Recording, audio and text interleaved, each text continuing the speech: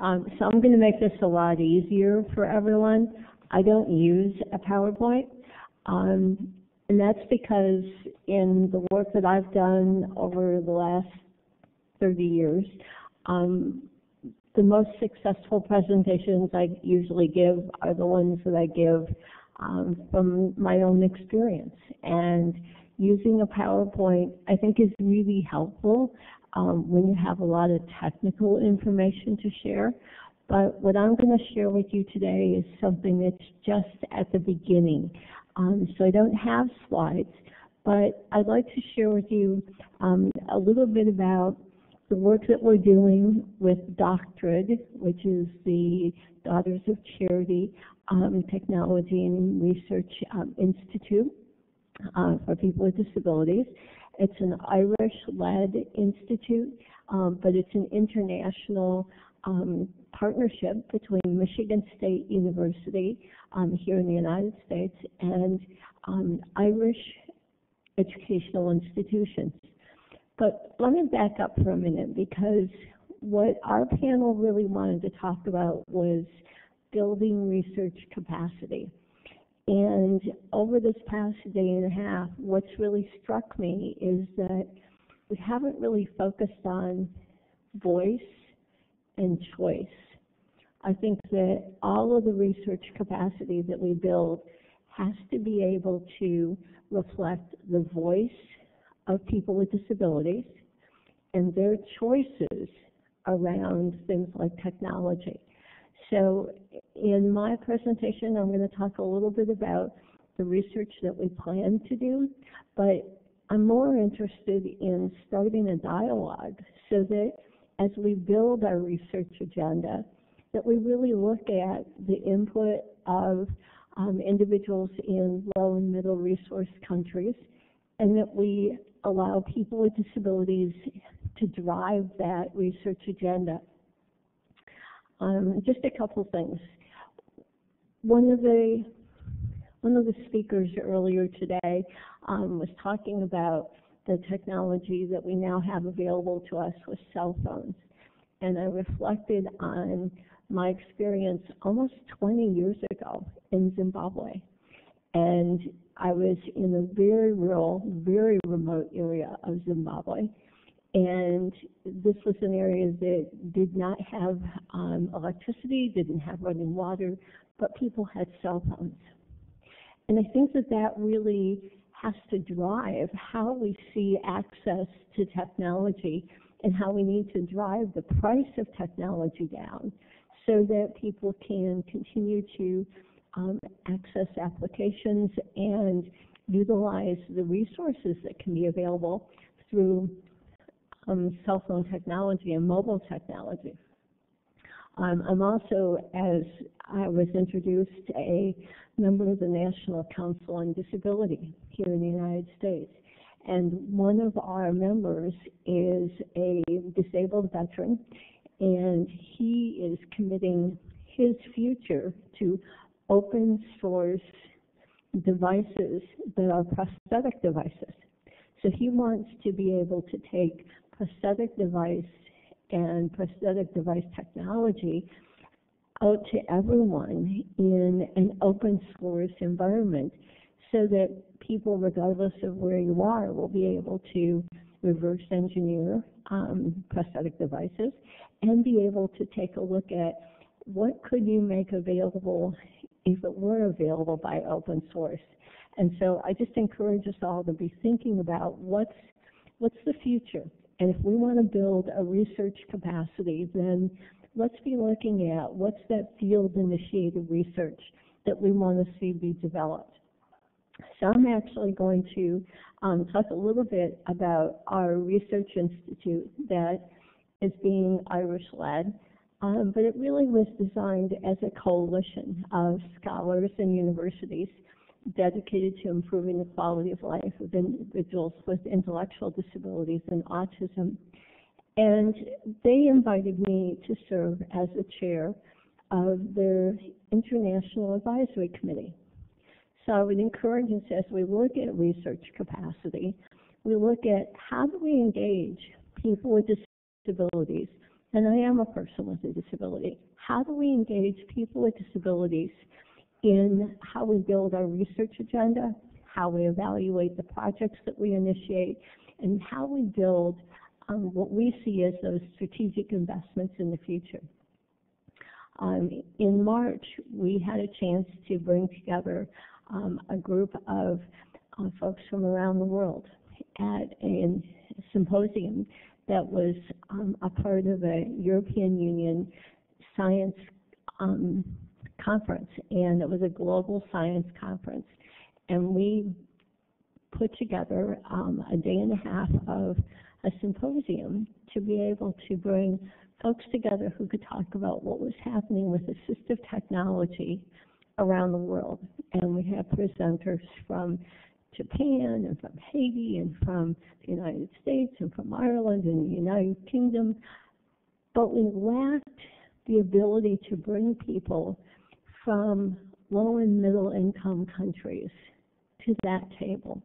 And so part of what we're doing with building a global consortium around assistive technology is to really invite the participation of folks from across the globe and really look at how can we translate what we know about assistive technology so that it is of benefit to people in low and middle resource countries, because I think that needs to drive, again, the voice and the choice and be reflected in the research capacity that we build.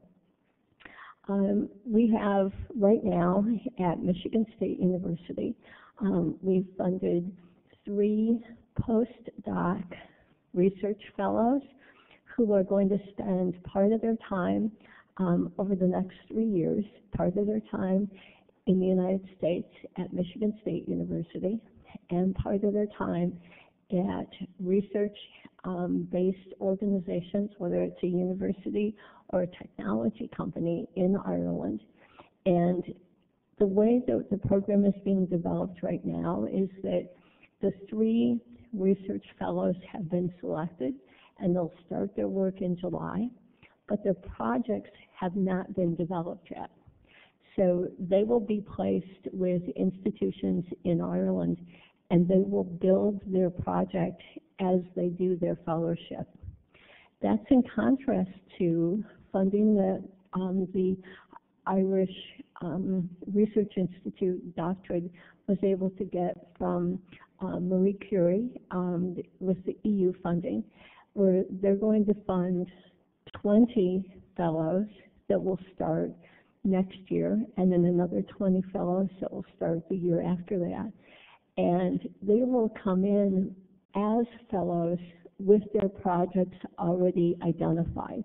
They will identify the organization that they're going to work with, the EU-based institution or US-based institution, and then the work that they will do in Ireland. So we'll have 2 different approaches, one with 3 fellows who will develop their projects now that they are fellows, and then a total of 40 additional fellows that will come in with projects already identified and start their research from there.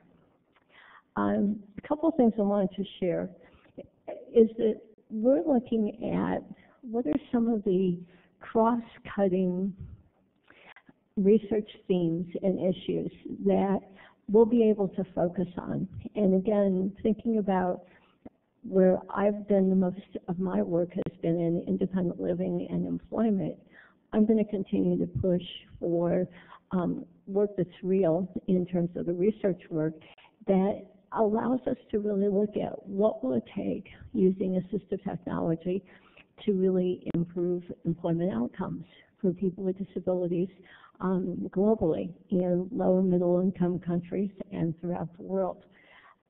Some of the areas that we've looked at that we think are really rich for research capacity building. One is in evidence-based assessment and diagnostics. And so I can envision that we will look at research around technology-based interventions that assist transitioning youth. So what can we learn with assessments and diagnostics about what happens when youth transition from secondary education to employment? What happens when you have the provision or the lack of provision of accommodations? And what do we learn in terms of evidence-based assessment and diagnostics? Another area is evidence-based treatments and interventions. And so a lot of the focus of this conference is on technology-based interventions. So what will we learn by the provision of accessible applications? What will we learn when we know more about how to assist in communicating with people that are nonverbal? What will we learn about the kinds of interventions that really make a difference in the quality of life for a person, regardless of where they are around the world? We're also going to look at probably lifespan developmental issues. So a couple of the presenters over this past day and a half have talked about looking at both early intervention as well as the other side of the spectrum of the aging population.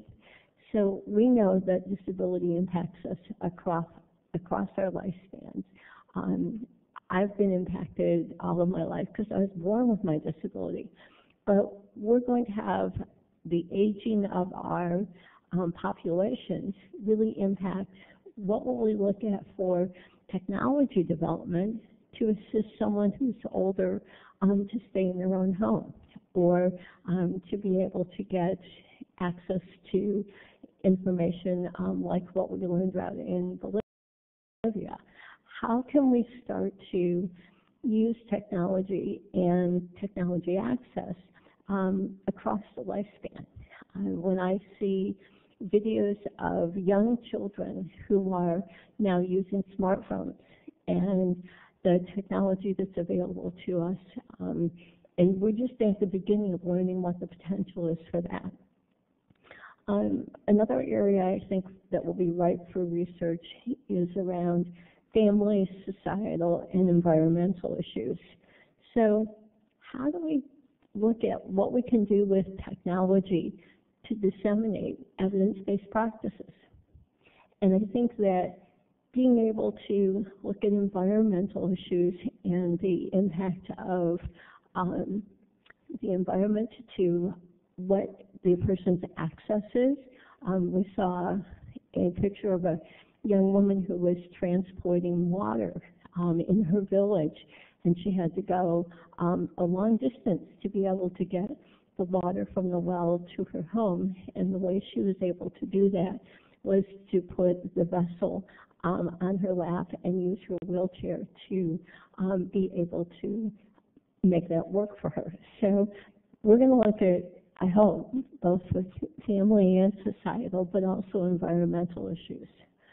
And another area I think is epidemiology. We know a lot about comorbidity, and when you have the existence of one disabling condition, and then you have the existence of other disabling conditions. So what's the impact to the person's life? So I think that there's a lot of work that we want to do. I think there's a lot of opportunity to really build a research agenda that allows us to use the skills and talents of postdoctoral students. But I think it has to be guided by people with disabilities, and it has to be guided by both their voice and their choice. We intend, through the International Institute that I'm working with, to have a global consortium on assistive technology, because we really think there's an opportunity to share information on best practices, as well as to impact the way that information is shared about what works and what doesn't work. And I think that by utilizing technology, we're going to figure out a way to share that information and the end result is that more people with significant disabilities are going to have a better quality of life. And so I think that's what brings me to all of this work. I've had a wonderful time over this past day and a half connecting with people that I've known throughout my career. And I think that by building a global consortium, we have that opportunity to extend those relationships, but also to prompt each other to think about the kind of research topics that are really going to make a difference. So I'm going to close by just saying that I think the driver for all of the work that we're going to do together is the Convention on the Rights of Persons with Disabilities. And we need to seize the day. We need to look at, in your country, are you a part of making sure that your country not only signs but ratifies the UN Convention on the Rights of Persons with Disabilities? And once it has been signed and once it has been ratified, are you a part of implementing the changes that need to take place in the way people with disabilities are included in everyday life, whether that's in housing or transportation or procurement or community development or economic development? There's a real opportunity for us to utilize the UN Convention on the Rights of Persons with Disabilities to really further our agenda. And I would encourage folks to take a very active role in that. So I'm going to close there, and thank you very much for your time.